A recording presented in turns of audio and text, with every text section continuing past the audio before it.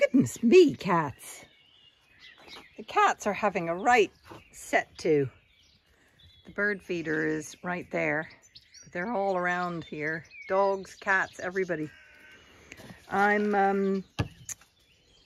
This is a cutting that I'm planting on to be into a hanging basket. And when I'm doing my cuttings, it's a beautiful one. This is the flower of this hanging geranium. It'll flesh out and droop over.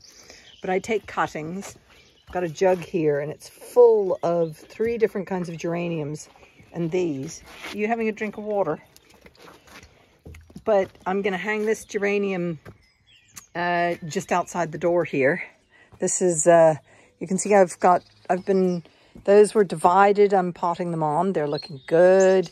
Those are pineapple lily seeds. They're 3 years old now.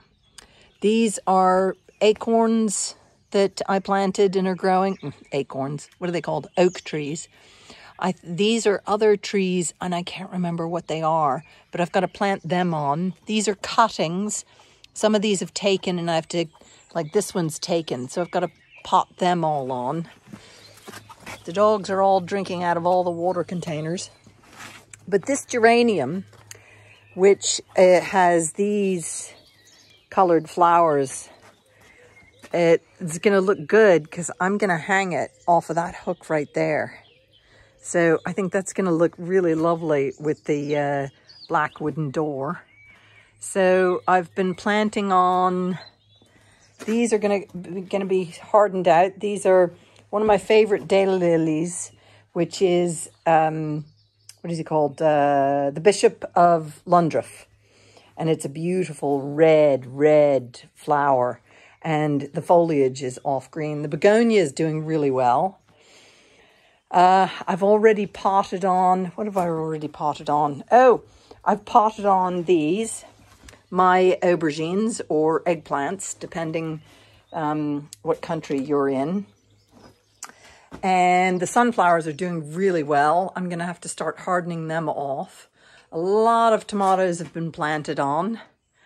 And I've got a pot on, those are my purple broccoli, sprouting broccoli for next year. I always plant them, sow them as soon as I'm starting. And I've sowed varieties of cucumbers. There's 2, 4, here's another variety over here. The lemon tree I'm going to have to put outside soon.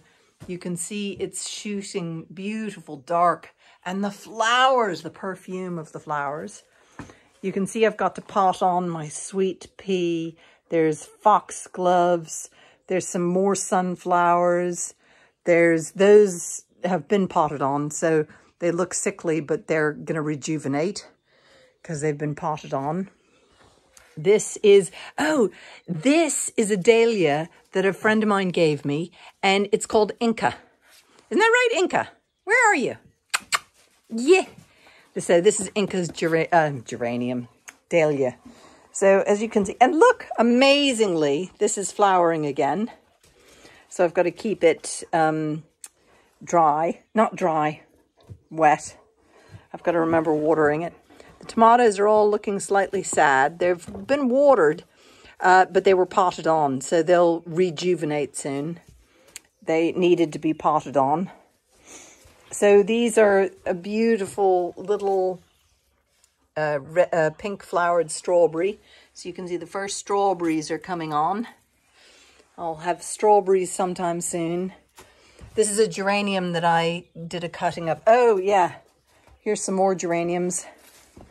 My strike rate doesn't necessarily equate to being very good, but there's what I've got 1, 2, 3 different geraniums. See, these other ones didn't work. So I'll have more. This one looks like it might just have made it. So I'm always trying to strike geraniums on. And these tomatoes fell over. Poor things. I'm hoping they're a lot less bedraggled than they were looking last night. Anyway, this is what I'm at today, is doing lots of potting on, cuttings, all kinds of things. These were overwintered. They're lovely. That's a dahlia coming on. So there's lots of work to do. And you can see the extraordinary lilies. The pineapple lilies are coming up, and they're really amazing looking. And here's them coming on a bit further. So I've got to harden them out. So yeah, it's all go in the garden. And then the dogs get in the way. I want to go out. Can I go out? Thank you. So it's a chilly day, but perfect for doing lots of potting. Oh, and I've got to put out my peas and my mange too. Very cross bird. Very territorial house sparrows. Here are 3 different geraniums that I took cuttings of and did in water, not in soil. And some of them have taken and some of them haven't. That one hasn't. And then here's one, there's one in here I think that has. Yes, that one has. You can see there's the roots. So they're not all taking. Ah, there's one that has in this one. So I take that out and I'm gonna plant it in here. And these will be the geraniums for next year. So they'll share a pot, and this way I'll remember them. So I'll remember to water them because you have to keep them moist and they don't want direct sunlight. But the rest of these haven't struck yet. Nope, no strike rate there. Oh, that one has, but it's still too, that one here you can see there's one root, but that's not enough yet. So I'm going to put these out of direct sunlight again and into heat. And hopefully these two, they're 2 different geraniums, will take off now that I've put them in soil. So these ones hopefully will strike. And these are my next selection. These were, I cut these about 3 weeks ago, I think. And these just today. So we'll see how they go. But that's how I keep my geraniums going. And when I see a really beautiful one, I might buy it. And then I will put it into cuttings. See, over here, I have, that's from a cutting. These are cuttings. These are sedums and geranium cuttings. I've forgotten what color they are, so I have to wait till they flower as to how I'm going to pop them up. This beautiful big one is a cutting. I like these. I don't have this color that I know of. But here are the original ones that I took this cutting from there. Then over here, these are all cuttings. These are all from cuttings that I've potted on. So slowly but surely, I'm getting the geraniums that I really, really like. And the cat, what is the cat doing?